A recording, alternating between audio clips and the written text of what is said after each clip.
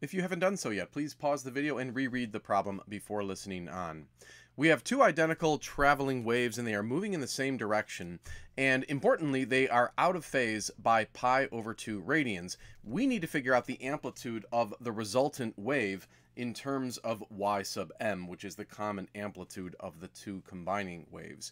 And to do that, we're going to use what's called the principle of superposition, which is represented by this equation here. But basically what it says is that when the two waves overlap, we can find their algebraic sum to create the resultant wave. So what we're going to do is add the equation of wave 1 to the equation of wave 2. We just need to establish those two equations first. Now for wave 1, we can write the following equation.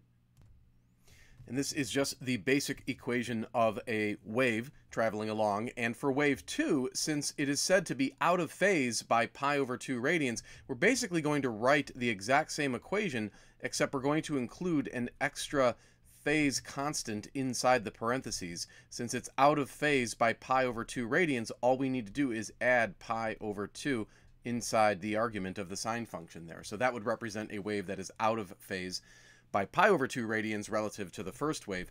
Now, the principle of superposition tells us that to get the resultant wave, all we need to do is add these two together. So we're going to add y1, which is this equation, to y2, which is this equation. So let's write that out.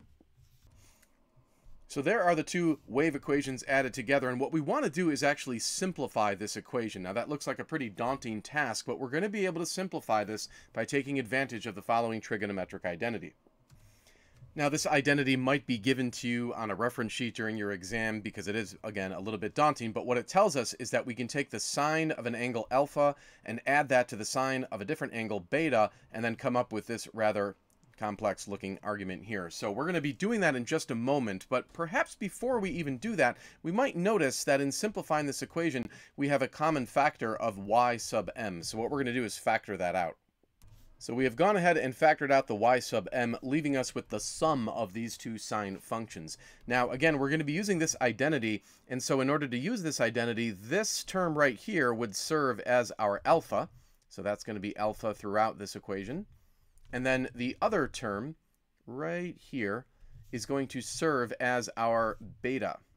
So we'll kind of color them in two different colors so we can follow this along.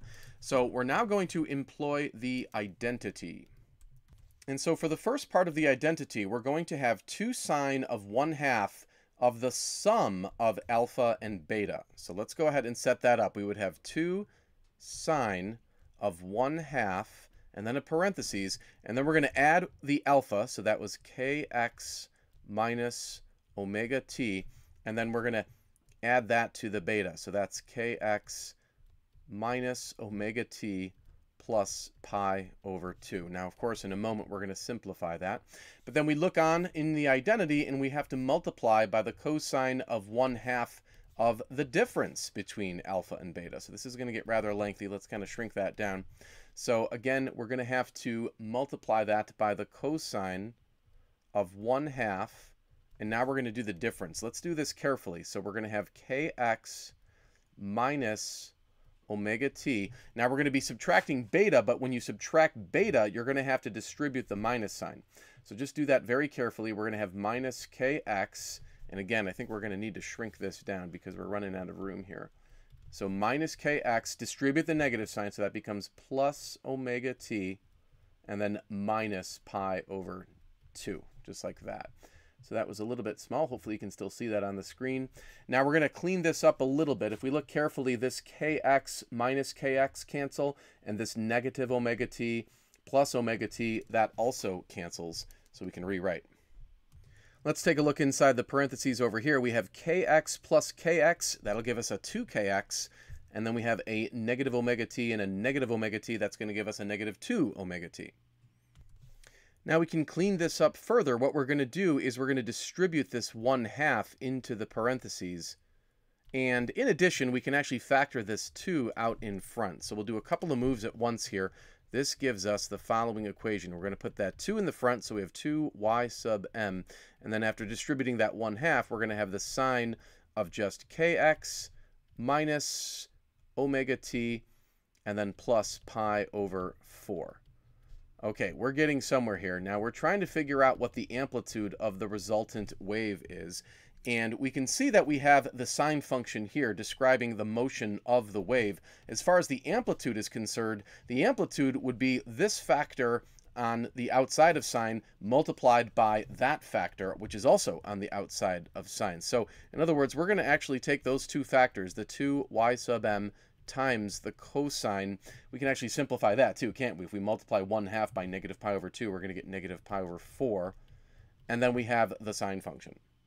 Now, again, in the wave equation, the sine term represents the behavior of the wave as a function of time and also as a function of x. But importantly, the coefficient of the sine function, that's actually the amplitude. So that's what we're going to actually want to evaluate in order to answer this question.